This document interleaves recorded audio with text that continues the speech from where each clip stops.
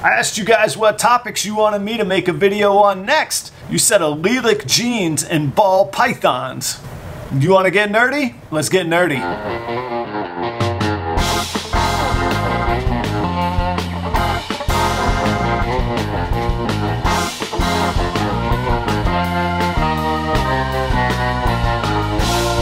What's going on, everybody? It's Adam at Proper Royals. Thank you for joining me here today. If we've not met before, this channel is all about my family's journey from ball python hobbyist to ball python business.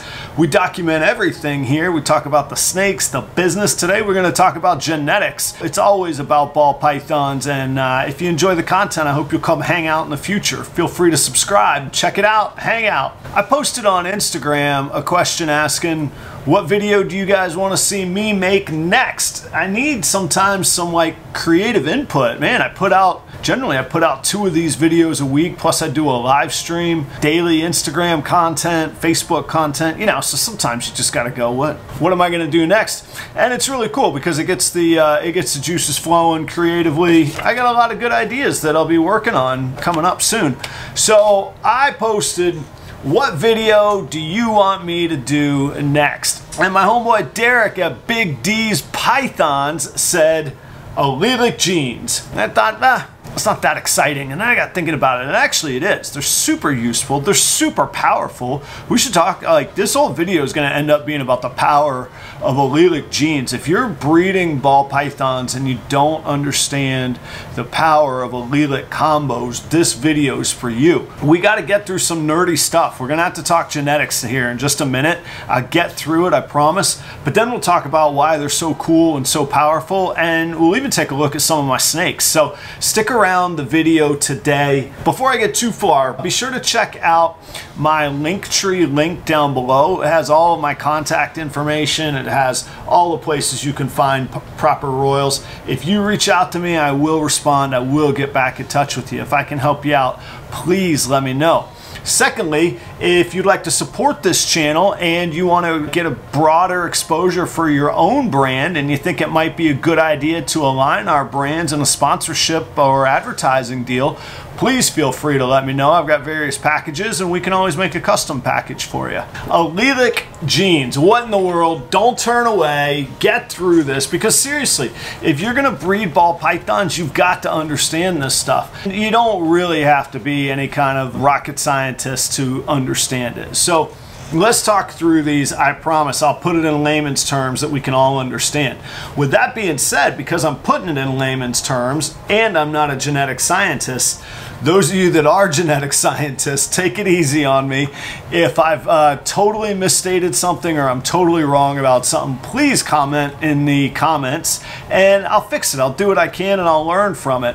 But I'm going to put this information in a way that we can hopefully all understand it. And allele, A-L-L-E-L-E, an allele. What is an allele? Well, this part I did take from, this is not layman's terms, this is actual scientific definition, and I think it fits, and now and then we'll put it in a way that we can all understand. So the definition of an allele is one of 2 or more, could be more in a complex, but for today we'll keep it simple. One of 2 alternative forms of a gene found at the same place on a chromosome. Great, Adam. What does that mean? All right, let's say it one more time. One of 2 alternative forms of a gene found at the same place on a chromosome. Without turning this whole thing into a genetics lesson other than on allelic genes, let's make some assumptions here.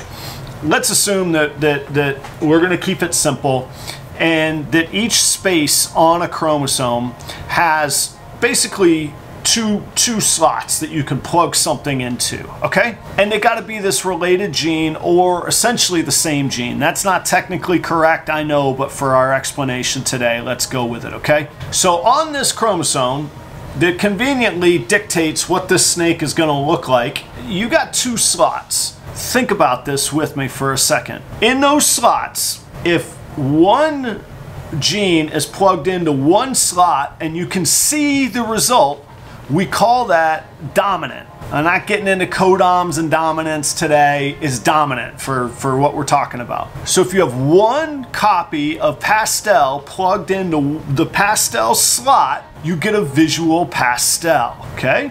If you have two copies of pastel, one from the mom and from the dad, plugged into the pastel slot, you get what's called a super pastel.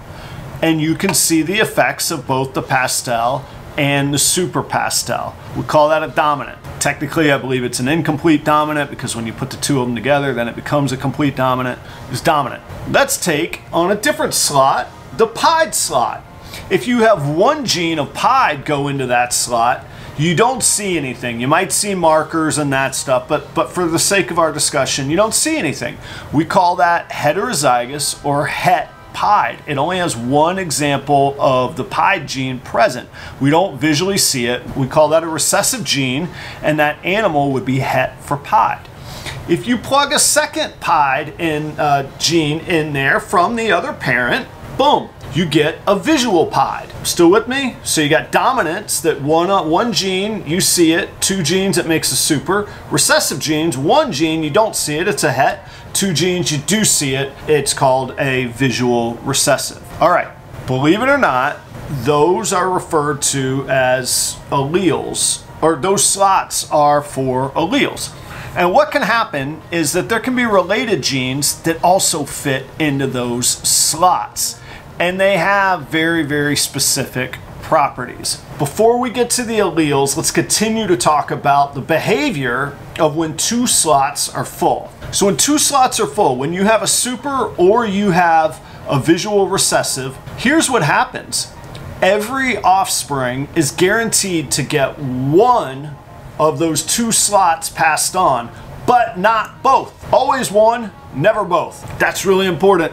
Always one, never both. Let's talk this through. If you have a super pastel male, it's got two pastels plugged into the slots on the chromosome. If you breed that super pastel male to a normal female, 100% of the offspring will have one pastel gene, and they will all be visual pastels. So they always pass on one, and none of the babies will be super pastels. You would have to get another pastel from another parent. That's a different story. A super pastel will pass on always one pastel, never both pastels. Got it? Always one, never both. Let's do the pied example. Visual pied to a normal will always pass on one of the pied genes, so all the babies will be 100% het for pied. None of them will be visual pieds because both were not passed on. Okay, if you followed me this far, now we're getting into the cool stuff with allelic combos. There are combos that are called allelic. And what happens when you find an allelic combo is that different genes that affect generally dominant and codominant, but we're going to get to some recessive ones too, which is amazing. When you plug in these allelic genes that are different but they're related, one of two alternative forms, you get a visual combo, and it does what's called acts like a super, ALS. Always one, never both. Let's talk through this. I have an allelic combo called a mystic potion. It's the combination of a mystic and a Mojave. This is a female. If I breed her to a normal male, all of the babies, all of them, 100% without exception, will be either mystic or Mojave, but they will not be mystic and Mojave. Both cannot get passed on. You'll never produce a normal if you're breeding allelic combos. You see the beauty there? That's pretty cool, huh? Thank you for sticking with me through the very tough genetics, gymnastics and the mental following. Hit pause, rewatch it if you need to. The allelic combos are really powerful because it can allow you to further predict what offspring possibilities you would get, and it allows you to eliminate the possibility of breeding normals, which whether you're breeding for hobby or business, generally anytime you can avoid a normal, the better off you are, generally we're breeding ball pythons for the various variety of colors and morph mutations and that kind of thing. Don't get me wrong, normals are beautiful, but when you have one or two, but you probably don't need more, you know. So we like, if you like variety, allelic combos are fantastic for that, because normally there's always a chance that you will get normals. Not if you have allelic combos. Fantastic, right?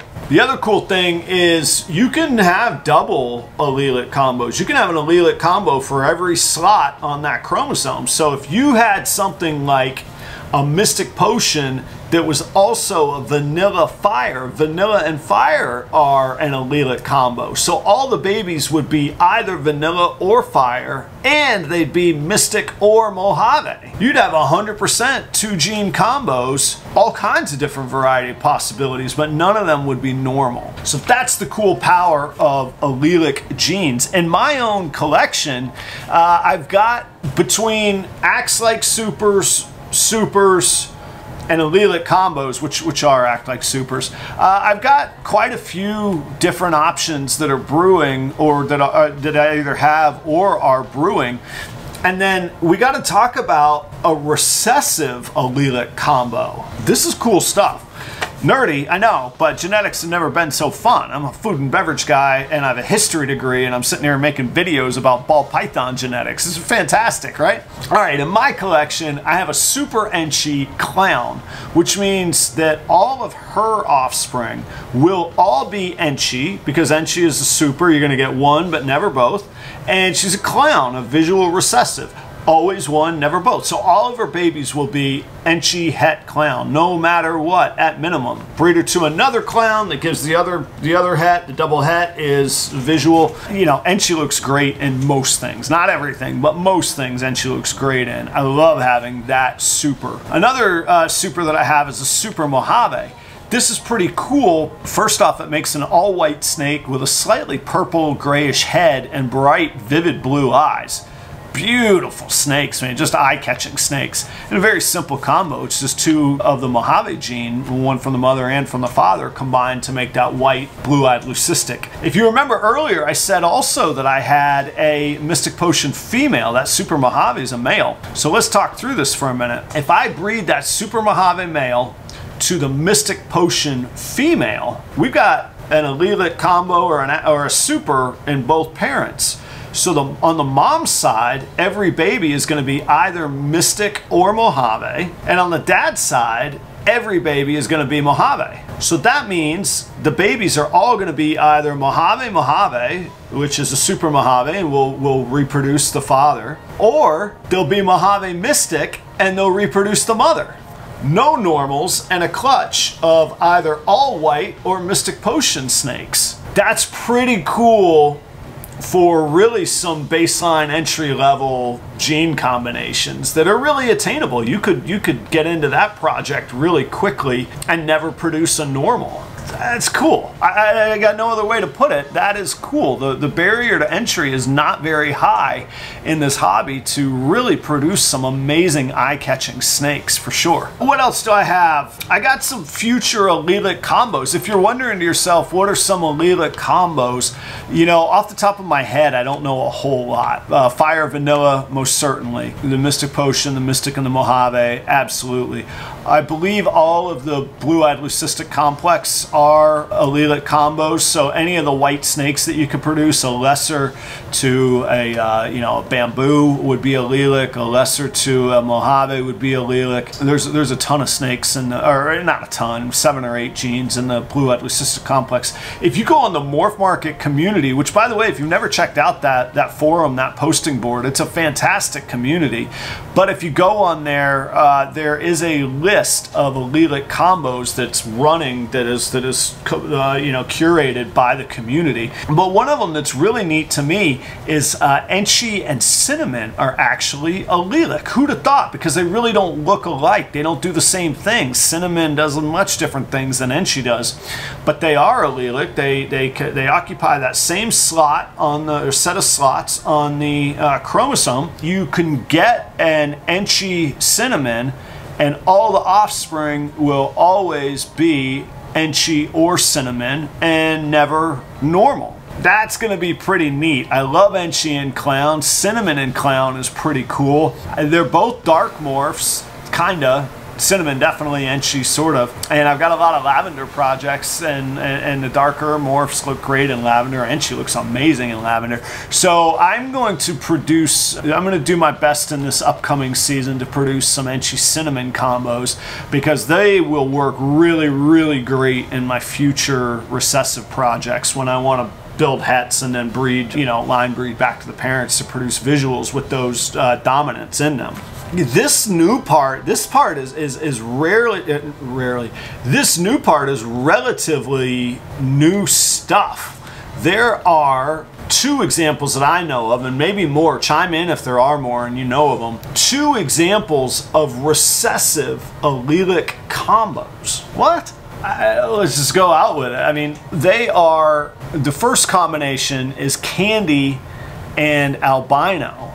So they're both a form of albino or albinism, but they look quite different. Candy is to me quite a bit more striking than the albino, but the albino has a pretty stark orange and white, whereas the Candy has yellows, peaches, and purples. If you take a visual Candy and you breed it to a visual albino, all of the babies, let's think this through for a second, all of the babies are het Candy and het albino. But it turns out those are allelic. They'll fit into the same 2 slots on the chromosome. And what happens is that you get a visual result from a double het, which only happens in one other circumstance that I know of. We're going to talk about that in a minute. You can get what's called a Candino, which is technically a het Candy, het albino in the same animal, and it produces an animal that looks very, very much like a Candy, but it's a little more subtle as it grows up, and it's truly a combination of albino and Candy. Amazing. Talk about a low barrier to entry. You don't have to have, your odds are much higher of producing that visual recessive allelic combo. And the other cool thing is that normally a het, only half of its offspring would produce another het. In this situation, all of the babies, 100% of the babies, will be either het for Candy or het for albino. If you were to breed a Candino, you would get no normals and no 0% hets. They would all be 100% one or the other. You wouldn't know which, but they are 100% one or the other. The other involves a great gene. It involves Clown, and then a relatively new gene called a cryptic. A cryptic is really pretty cool. It looks like Clown on the head somewhat, or mostly, but then the body looks a whole lot more like a really scrambled pattern or busted up pattern, regular ball python. But the visual is really, really stunning on it, on a cryptic. But what happened is that guys like Garrick DeMeyer and Billy were breeding these. They would have sworn they were het clowns, then they're getting these weird looking, not quite clown animals. And what they realized is that cryptic and clown are allelic, and a het clown, het cryptic makes what's called a krypton. To make things even more cool or more weird or more of a headache, however you want to look at it,